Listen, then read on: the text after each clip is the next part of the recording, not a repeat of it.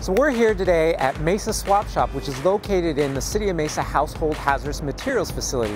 What's really cool about this swap shop is it helps promote the concept of reuse and can actually help you save money. So why don't we go on inside and check out what they have. And the concept is pretty simple. Basically, when residents bring in stuff that they no longer need, but it's still in usable condition, we actually make it available here at the swap shop at no charge to our Mesa residents. So pretty much if you come visit the swap shop, it's a self-service concept where basically you come in and you feel free to browse the shelves, and the inventory changes daily, so you never know exactly what you might find.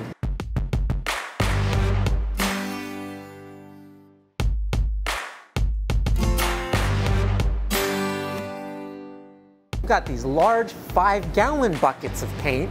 They're in different colors. Tan tends to be the most common and popular color that we have available. It's on a daily basis, the inventory changes, so you can just stop on by, and we've got them in 5-gallon containers. So once you've picked out the items that you want to go ahead and take with you, all you need to do is just come over here, and we've got a simple waiver form that we just ask you to fill out. And once that form is completed, you just go ahead and drop it in this box right here, and you're on your way.